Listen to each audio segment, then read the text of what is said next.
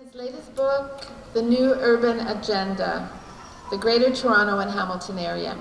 Bill's written in a wide variety of genres. He first got famous for his series for young people called the Bain series. He's also written film and television scripts, documentaries, theatrical plays, and educational videos. His books for adults usually follow political, historical, or social themes. Some of the awards he's won for his writing include the Governor General's Award for Juvenile Fiction and 2 awards from Heritage Toronto, pardon me. Bill has a PhD in sociology from McMaster University and is past chair of the Writers' Union of Canada. He lives on Toronto Island, and I assume that's to escape the problems you're discussing in here.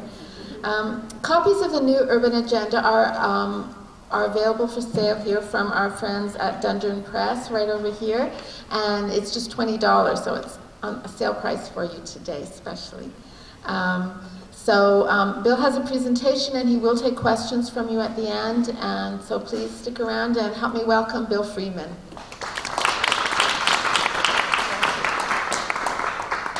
Thank you very much. I'm told that council is in session. I don't know if that's appropriate or not, but my book does in fact talk a fair bit about council and a lot of the problems that I see on council. But essentially what it focuses on is the urban problems that we're facing. And this is not only huge problems, but I think it's a thing that's really grasped the imagination of many people here and many people across the city. And the book is subtitled, the Greater Toronto Hamilton Area. And incidentally, I lived in Hamilton for 10 years, so I'm still very fond of Hamilton. And I wanted to include Hamilton because the province now talks about the GTHA, the H for Hamilton. Why? Because Hamilton is being integrated into the broader transit plan that they've developed. It's been very exciting for Hamilton because they suddenly have much better transit than they have, or access. A large number of people are commuting every day into the GTA. So I mean, that's I think the right move that the province is doing. And I want to point out as well that my book is a critical book, but it's also a hopeful book. I see hope for a lot of things in Toronto. So let me just run through this PowerPoint. It's a sort of summary of some of the key ideas, and I'll talk to those ideas. So this is where we're at. I gotta read it maybe I should read it here. So, Canada is a very urban nation now. A lot of people find that hard to believe, but 80% of people live in urban centers. And this is a thing that's very striking, is that the Greater Toronto Area, including Hamilton, is now the 4th largest urban center in North America. That's after New York, Los Angeles, Chicago, and then comes Toronto. We are a very important center here, very important business center, particularly finance, and in terms of media, in terms of a large number from fashion to design, we're a very important urban center. And the area is growing, 100,000 people a year. That's almost entirely from immigrants. The immigration into Canada is a little better than, it's about 240,000 people this year, and we're getting about 100,000 of them. So there's people that, of course, that come into Toronto, but there's also people that leave. So basically, the growth in the population is a result of immigrants, and immigrants are a very important part. So that, the prediction, what are predictions? 2040, 10 million people. That's what's expected. So I wanted to sort of briefly look at the different types of city. So I started with a very handsome photo of Victorian houses in Toronto that have been gentrified.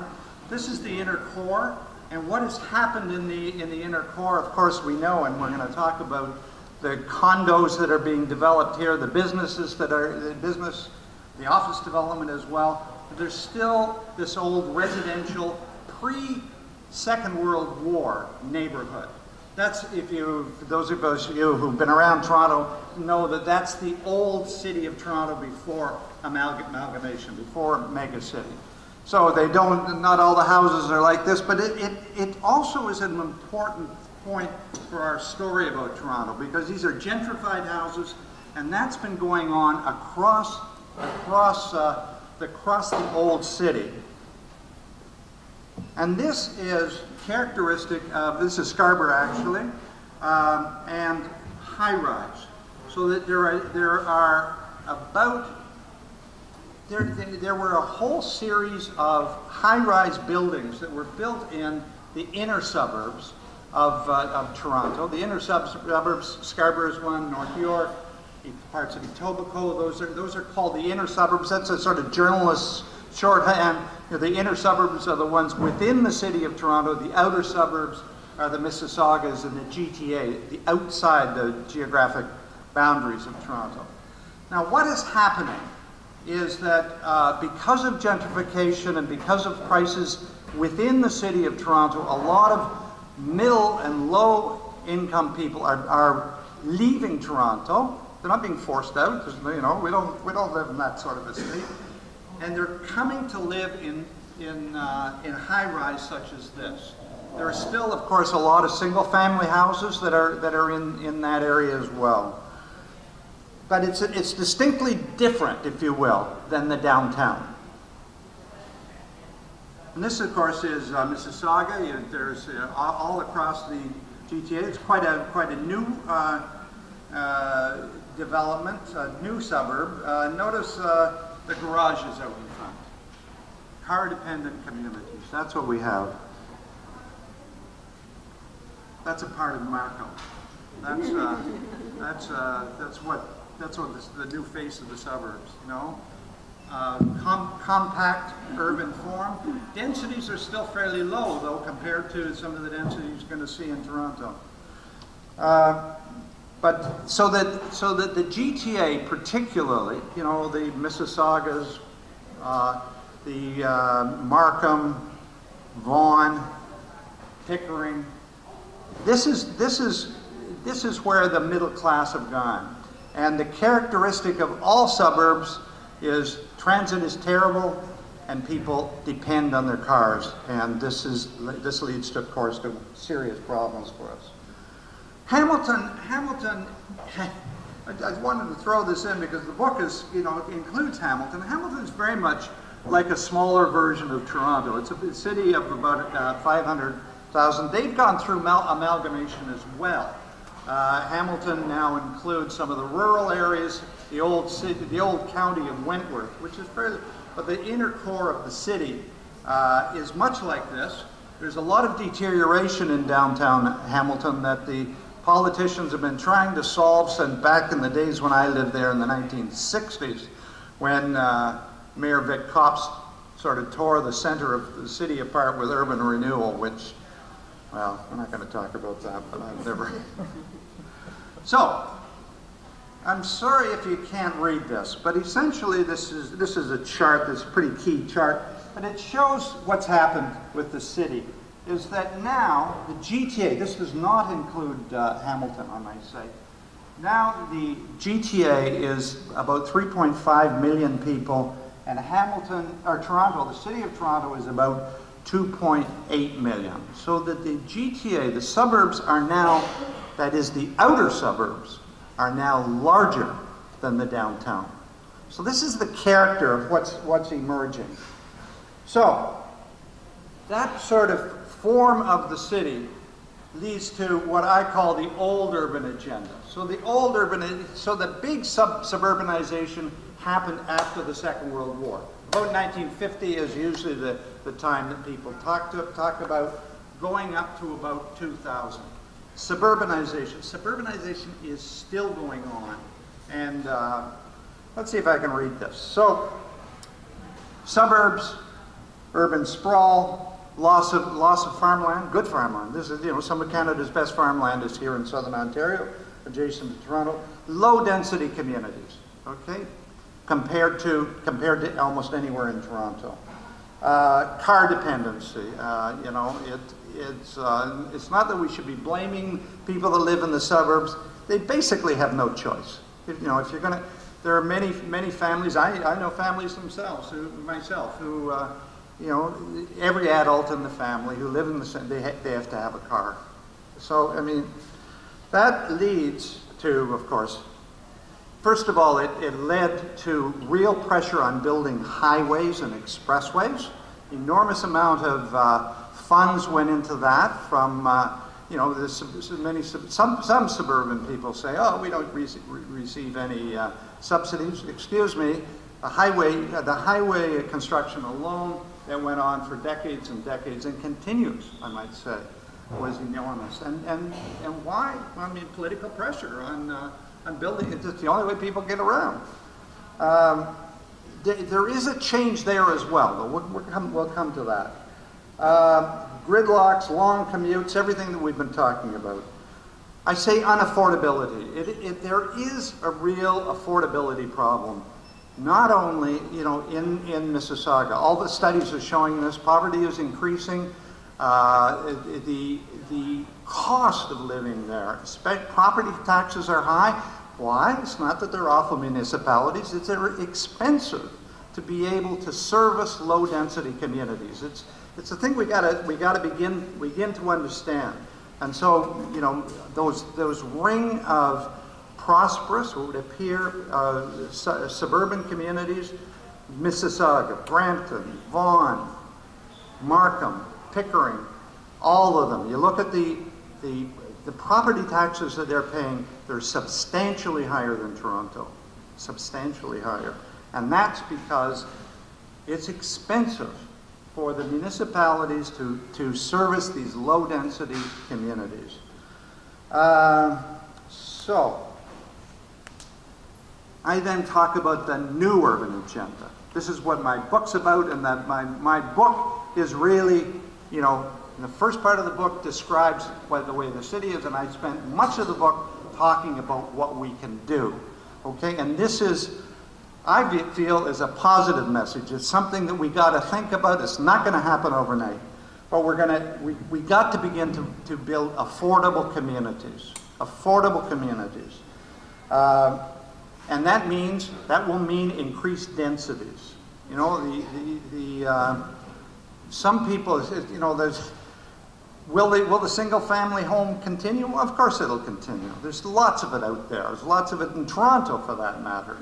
But more and more people, higher proportions of people, at least in this city, are going to be living in apartments, condos, and whatever.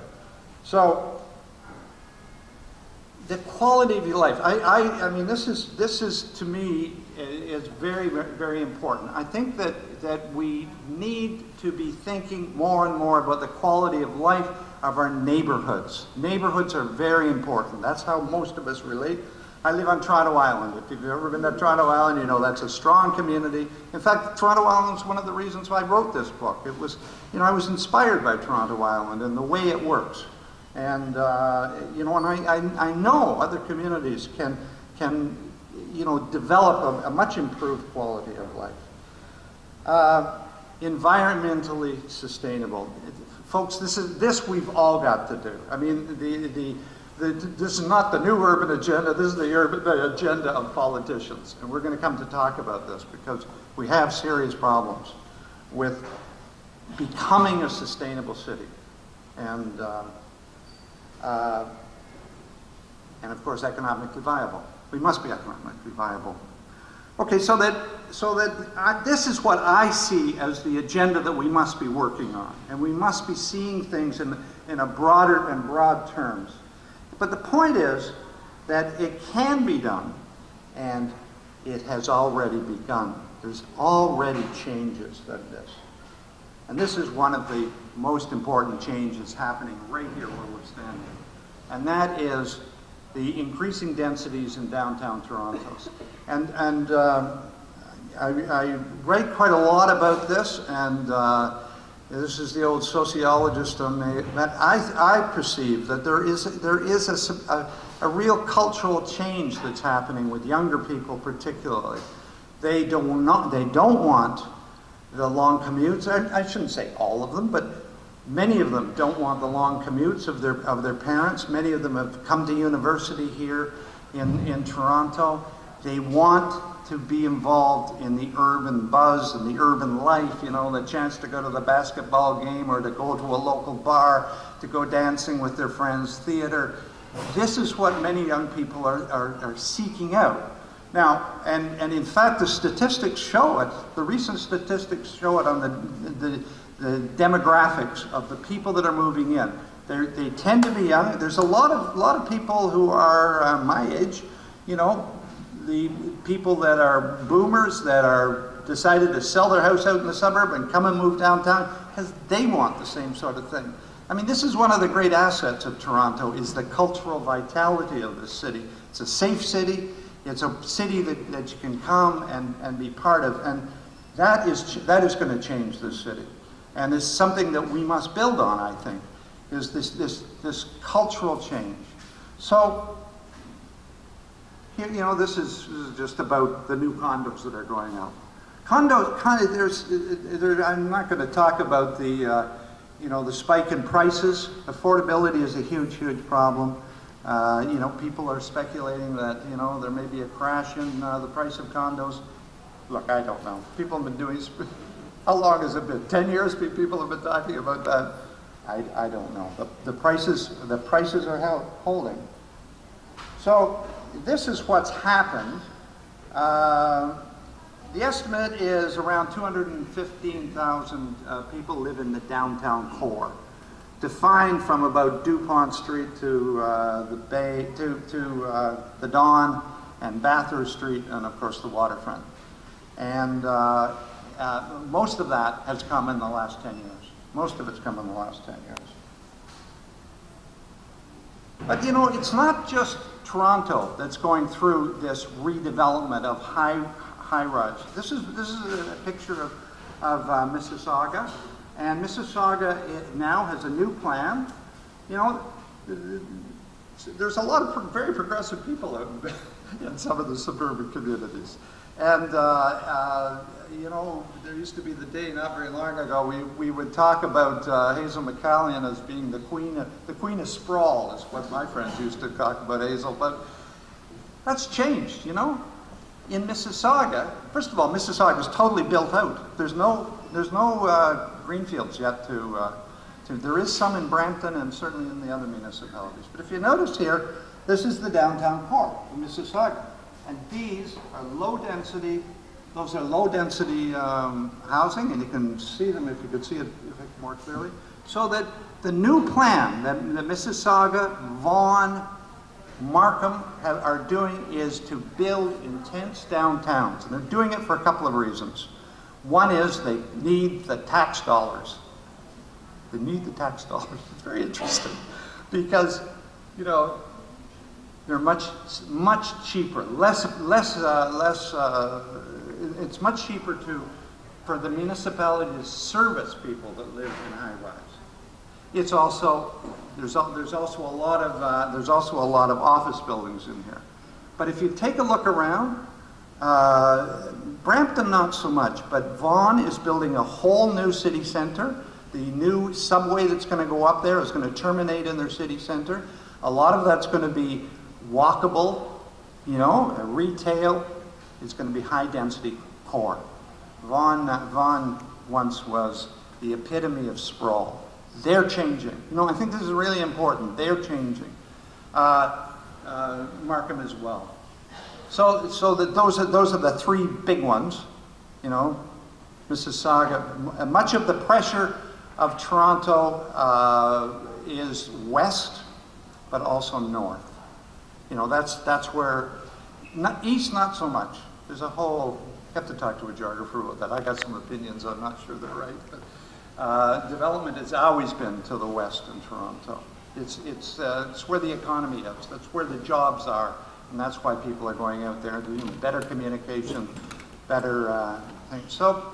So you know, we can't talk about the suburbs as just sort of, you know, you know, people, all urban sprawl. There's changes out there, and there's going to be more changes, I think.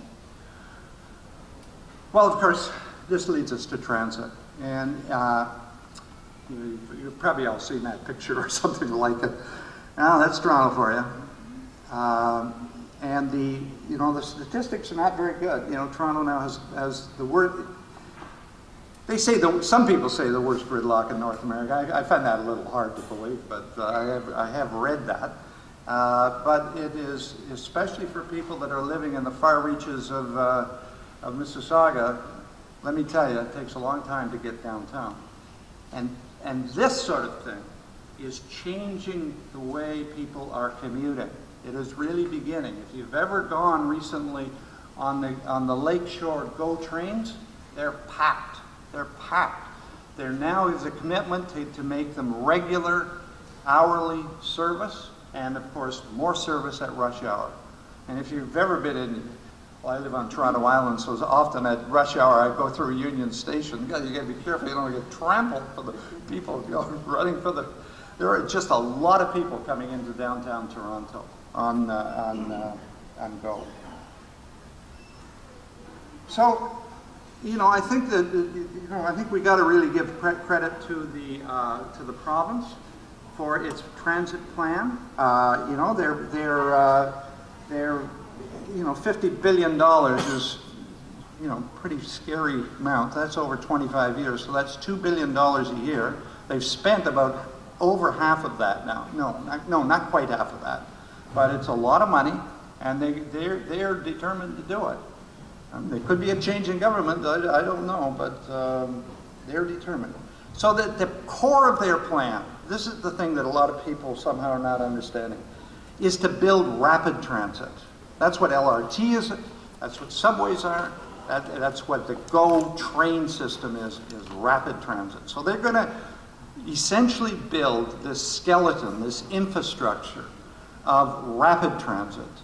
And then the local municipalities are supposed to provide, you know, bus service, other types of, you know, what we call lower order, that doesn't sound right. But anyway, largely bus services. And that's easy for Torontonians to do. We've had a, you know, very active, you know, TTC, and we have our problems with the TTC, but it's pretty viable compared to other transit systems in North America, I can tell you.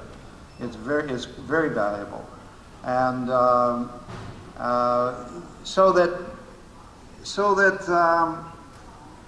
where was I? So, you know, the province is doing it, but I'm frankly concerned about the, you know, the transit out in the suburbs, you know, in the Mississaugas, Burlington, all these places. Densities are low. And transit engineers will tell you, the only way that you can afford good transit is if you have higher densities. That's, you know, that's repeated. If you remember the debate about the Scarborough subway, that was said in the press over and over again. No, Rob Ford, we can't build a subway out there. Or, you know, we can, but it'll be a waste of money, you know. The existing little stub of the Shepherd West, I mean, you ever traveled on it, there's nobody on it. So you got to have the densities. This is the way, this is the logic of it. We got to have the densities to provide the services, to provide the taxes, to provide the transit, and so on. You know, it's cumulative. If you build low density sprawl, you are condemning the people that live there with low services, poor services, and, you know, services that is going to have to be shared by a large number of people. That means higher taxes. You know, let's stop talking about taxes. Let's stop talking about building communities that are more efficient, that make more sense. So, this is a very interesting, I started talking a little bit about culture and how cultural changes. Let me see if I can read this. So in 2001, 75% of the real estate sold in the GTA, not Hamilton, in the GTA, were single-family houses. Today, in 2015, 65% of the sales are for condos. They're for multi. That's changed. That's huge change that's come in 10 years. And I think it's just the beginning. I think it's just the beginning. I think that this reflects a different way that people want to live. Okay? I mean, there's a lot of young people, a lot of older people. Is it a cultural change? Well, you know, hey, I'll call it a cultural change. You don't have to be exaggerated, but there is a change on the way that people want to live. Here, I mean, that doesn't mean to say it's going to work better everywhere, you know. So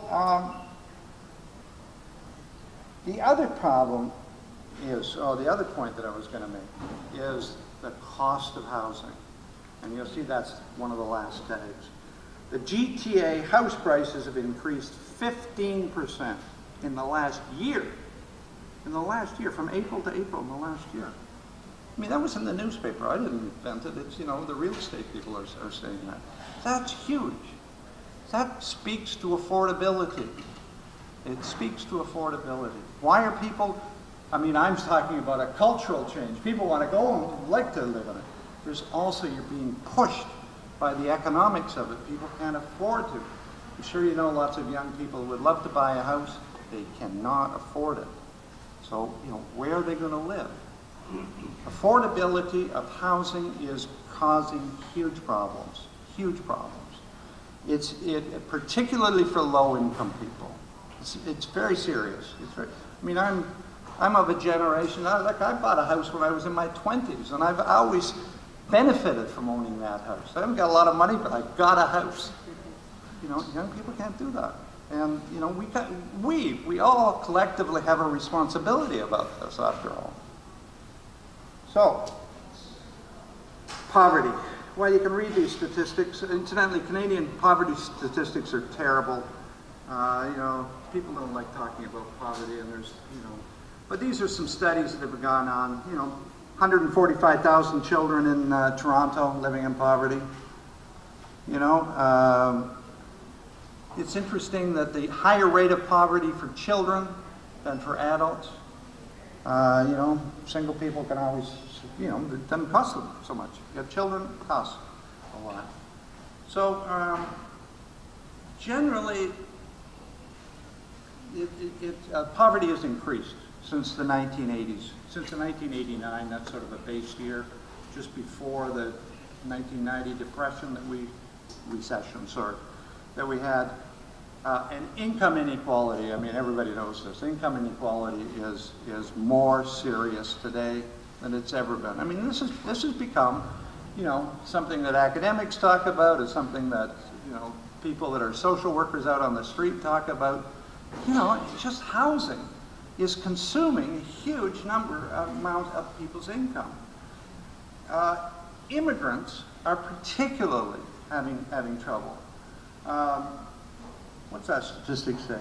30% of immigrants are renters, and they pay over 50% of their income. Immigrants, you know, are attracted to come here, and, you know, I frankly think we're doing a lot of them a disservice. Many of them come with very good qualifications. They can't work at their jobs and so on, and they ended up. But this is a very telling statistic. If you're paying 50% of your income on putting a roof over your head, that means you got to scoop. You know, the food banks are booming, and, you know, this is a serious problem. We've got to do something about this. You know, I think people want to do something about that. I'm convinced of it. So, housing. I want to talk about affordable housing. Housing has always been controversial. Canada, at one time, had one of the most progressive housing programs in the developed world. We now have no housing project. No federal money goes into housing. The province, the Mike Harris government, killed all of the co-op projects that the Bob Rae government had done, and now we're just going. But there are changes. You know, a lot of them are coming from Toronto. If you know anything about what's happening at the Regent Park, you know that it's being totally rebuilt. It's a brilliant plan. It's being done largely by the city and developers. And what they have is that Regent Park, because of its location, is very valuable land. And so the old buildings, Regent Park, incidentally, I used to work as a probation officer. Regent Park at one time was always said to have the highest crime rates in Canada. No longer. No longer. It was the center of the drug trade. It's being totally rebuilt. If you haven't been down to look at Regent Park, go. It is very, very exciting. It's very exciting. This is largely being done by the city has contributed the land, the developer builds these, and this becomes mixed income housing. There's condos in there, and there's also affordable housing where people are on rent geared to income. And this has got to be the model for a lot of things. It's got to be a model for the future, or we'll never be able to provide the amount of affordable housing that we need in this city. It's going to be horrific, and it's getting worse by the year. You know, if there's a change in government in Ottawa, both the Liberals and the NDP, the Liberals and the NDP have promised money for affordable housing. Let's hope they deliver. We got to make them deliver, because and deliver not the old Regent Parks. We don't want those anymore. Those are a prescription for social ills, and we don't want them. But something like this, there's mixed income housing. There's, you know, this is the sociologist in me talking. This is what changes people, changes families. You know, living in neighborhoods where they're mixed income neighborhoods. You know, that's what we've got to be building. Co-ops. I've never lived in a co-op, but I got a lot of friends who live in co-ops. I'm a great believer in co-ops. For one reason is that co-ops are able to develop a sort of sense of community.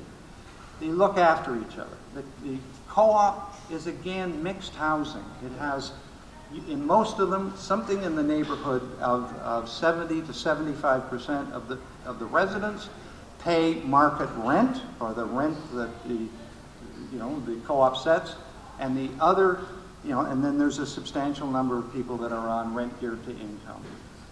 Again, it's mixed income, mixed housing, and that's got to be the model that we got to use. This city, Toronto, has some quite brilliant planners over the years. And one of the plans that I was always attracted to, I think it was over 10 years ago, I first read about how the city was urging higher densities being built along the avenues. They call them the avenues. Housing on the avenues, I think they call it. It looks like this. This is an artist's drawing, and I stole it from I think the city site. And what it does, like, they're not high-rise, okay? These are buildings. In fact, the city plan was always low-rise. I mean, if you can call 10 stories low-rise, I guess still not very low-rise. But you see how it is an idealized view, okay? I mean, take it for what it's worth. But you'll notice there's an LRT or going along the street level. There's cyclists. There's pedestrians, nice wide sidewalks for pedestrians. More important, there's retail on the street. If you know some of the old high-rise that were built in the inner suburbs, they had no retail. The city wouldn't allow retail. Why is beyond, well, because it violated somebody's planning rule. Mistake. This would be a brilliant thing. This is almost designed to create communities at the beginning. This is an integrated, the vision is as an integrated community with good public services, retail built into it, and mixed incomes. Mixed incomes. Okay? Maybe not really wealthy people, but they look after themselves. That's not what's being built downtown. That's not what's being built downtown. Downtown, they're high-rise towers. And they're, by and large, they're not mixed income. They're just not. You know, they're upper income. They're relatively expensive, and so a good affordable housing program. That's the sort of model of community that we really have to be thinking about. Is it any more expensive? I don't think so. I don't think so at all. I think that these are communities that will be relatively easy to service. They're balanced communities. You can build in amenities as you go, schools, churches, all the things that people need, all the things. Retail. Retail is very important. That gives life to the streets. You know, Jane Jacobs was the great person that talked about how retail really brings back vitality to streets. I think she's right. She's right in a lot of things. So I put this in on here in Ontario Street, again, to reinforce that it's not just, you know, the suburbs aren't sitting still either. Here in Ontario Street, as it's now been approved, when I wrote my book it wasn't approved, but an LRT to go down from, it goes from Port Credit right up to Brampton, connects at the LRT at both sides, at the GO train service at both Port Credit and up at Brampton, and regular. And what are they doing? They're proposing to rebuild the street on both sides of the street with 8 to 10 story condos, affordable housing unit, I hope, and so on. They also have designed in, this incidentally comes off Mississauga's own site, you can go and find it. They also put in cycling. Cycling, imagine people going to the suburbs riding bicycles. Hey, that's great. That's great. So, I wanted to go on to talk about, geez, how are we going in time? God. Talk about the whole issue of climate change, pollution, and so on. I mean, you know, I started off by saying this is the issue of our day. And I put these in. These come from the municipalities. One is from Markham. You know, can you say Markham's? Yeah, it's a pretty typical type of suburb. And this is the city of Toronto. But what jumps out at you is there, in terms of air pollution. This is air pollution. Did I call it air pollution? Because there's also such a thing as water pollution. I didn't. But it's air pollution. So, and the statistics were carried you're composed in a different way. But the two things that are key is the cost of transport, or the amount of air pollution created by transportation. That's mainly driving cars. And the other thing that's striking is heating buildings. Now, we have a strategy for reducing air pollution by cars, you know, and some of us dream about electric cars, and transit is all that about. Transit is, I mean, thank the world that we started on transit. We did. We should have started 10 years before. But we can get people out of their cars, and taking the whole GO system is going to be transformed into electric. We're going to get rid of all their diesel engines of their trains. I've already said that. But what are we going to do about heating buildings? Heating buildings, nobody's really begun to think about that. Well, in fact, some people have. Some people have talked about that. This is an artist's conception of district heating.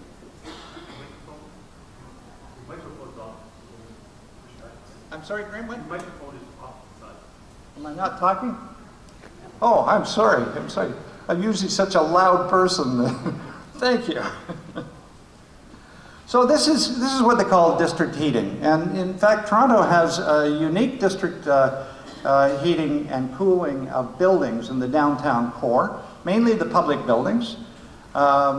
David Miller, when he was mayor, wanted to extend that to the entire downtown. Hasn't happened. Why? Something called political will. But this is what's going on. It's these types of schemes. Like, this is the thing that really struck me. It's not for want of good ideas in the technology. There's lots of great ideas out there. Let me tell you what the city of Guelph is putting in a district heating system for for about 75% of the city. It's remarkable. And why Guelph? Well, Guelph, if you know anything about Guelph, it's always been a very progressive city. They've done a lot of very progressive things. The idea is you bury pipes, and those are insulated pipes, and one of those pipes will carry hot water that will go to buildings, and with what they call heat transfer things, very simple technology. You suck the heat out of the water and heat your building. And the same's true. The other one will be for cold water. And that's how you provide air conditioning. It will reduce the greenhouse zero. So it's like, I'm sure you've heard of people doing solar panels. So what am I saying? Solar panels are the same. So that, it's in the retrofitting of buildings, particularly these old high-rises. I say old, they all look, I showed that to my wife and she said, oh, those aren't old, those are new buildings. No, in fact, most of those, this is in North Etobicoke, and most of those buildings were built in the 70s and 80s. Not new to me. They're not new like the new condos that are going downtown. So, all of those buildings are going to have to be retrofitted, but the savings from the energy costs will be substantial, so substantial that within 10 years the costs will be collected and it'll be savings. There are companies now who will do this. They will pay for this. There are companies that will put up the money to retrofit these buildings, and they will take their profits out of the savings that are made. Okay, so it's a remarkable. One of the things that's most interesting is in some of these ideas is that the cost savings are so substantial that you ask yourself, why aren't we doing this? Why aren't we doing that today? Well, frankly, we need political leadership to do some of this stuff. Bill Freeman sitting out in Toronto Island, let me tell you, I could talk about it till I'm blue in the face. I'm not going to be able to do it. I wouldn't know how to begin. There's certainly people who do know how to begin. But with government leadership, we can do amazing things here. Solar panels the same, alternative energy. It's in the savings. It's in the savings. That's where solar, wind. People are beginning to talk about the electric city, and that we generate our electricity with alternative electricity. Getting off the grid is everybody's dream. Most of us will never get off the grid, but we can build. And in fact, Ontario, with its cancellation, or they got rid of all the coal-fired power stations. Ontario's a leader on that. Air pollution, air quality improved dramatically in some parts of Ontario because of that, dramatically. And it'd be nice to see they could get off natural gas, but maybe that'll be next. There are new technologies that are coming down here almost by the week sometimes if you read them. I'm telling you a lot of these things that you already know. That's Toronto Island. I had to put in something about Toronto Island. That's where I live. Hey, it's not so perfect. We got our problems too. But I learned, how important communities are. And communities in this city are very.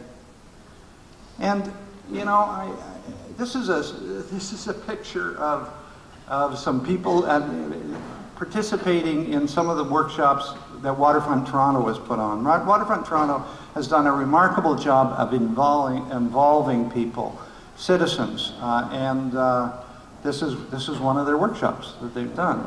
And it hasn't been, like we're the experts and we're going to do what we want.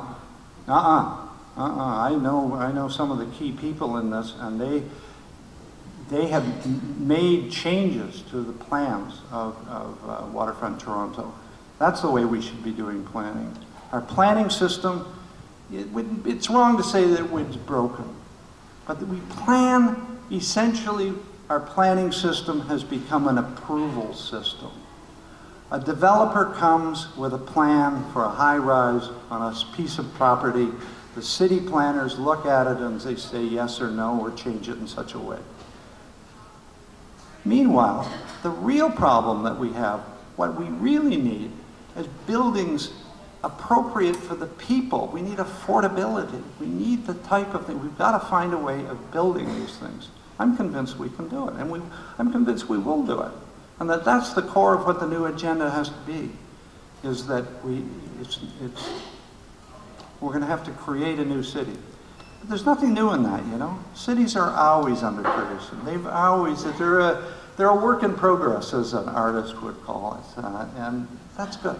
That's good. That makes it an exciting place to live. I think Toronto's a pretty exciting place. So my last showing the cover of my book. So I cover all these issues and a lot more, and I cover them in a lot more depth. So let's see if we can have some questions. Yeah.